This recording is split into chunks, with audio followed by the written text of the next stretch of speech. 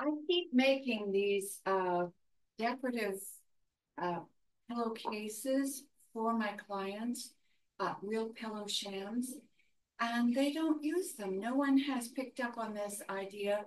So I wanted to see if in this greater audience, someone would understand. I make really pretty covers. This matches the bed throw, and I make them very easy to slip pillowcases into. And I want to show how fast this goes. It really doesn't take any time at all to hide those pillows. And people normally have them stacked behind their pretty pillows, which is, I don't know, it makes this really gappy thing behind.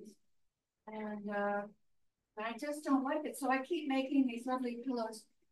Behind me, I have a bed pillow in the plain taupe now. I'm trying to say how quickly it goes, and my zipper is stuck. This center back pillow is silk velvet with one of my bed pillows in. I sleep with three feather pillows. See, one and two. Now, there are no white actual bed pillows showing when my bed is made.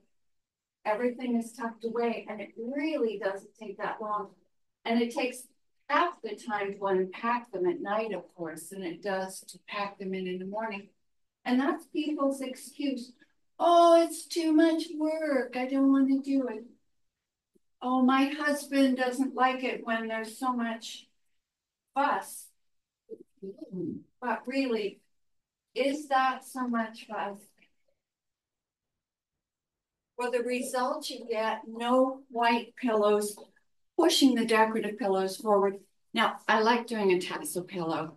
I make silk pillows with feather down filling and put a nice big tassel. Now, that's great, but it needs a little contrast.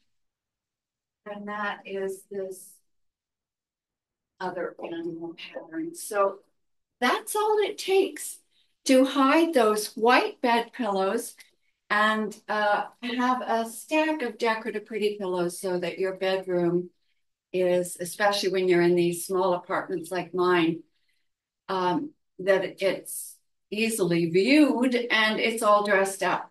Speaking of dressed up, this is the at-home version of the neutral outfit I'm going to be recording next. Please do get pillow shams and put your white sleeping pillows inside of them. I don't want to see those. Thank you.